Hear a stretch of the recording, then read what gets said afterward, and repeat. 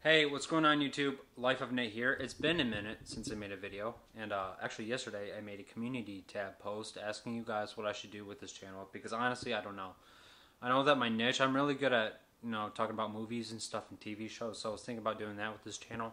But I do want to do other stuff as well. I don't want to just limit myself to like movie talk and TV show talk and all that stuff. But yeah, so if you guys want to let me know in the comment section what I should do with this channel. I'm open for all suggestions. But yeah, I just figured I'd let you guys know as well that I'm also not using my phone to record anymore. I'm actually using an actual camera like a real YouTuber does.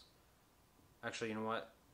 I should not have said that, because any YouTuber can record on their phone or a camera. It doesn't matter, as long as you're making a video. You're a YouTuber and you upload it to YouTube. But yeah, I'm actually moving up in the world of YouTube. I'm actually using a Canon M50 Mark II that I purchased from Best Buy, and it was actually a good deal considering that I got a package with it along with this boom mic. And I'm not gonna lie, holding it with like this arm kind of hurts. It hurts my arm, and honestly I don't know how long I can actually hold it up for.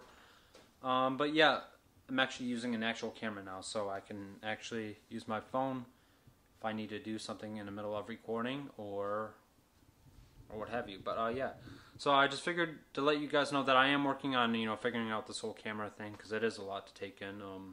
But I do plan on making videos, and I actually want to do something with this channel and my other channel that I have.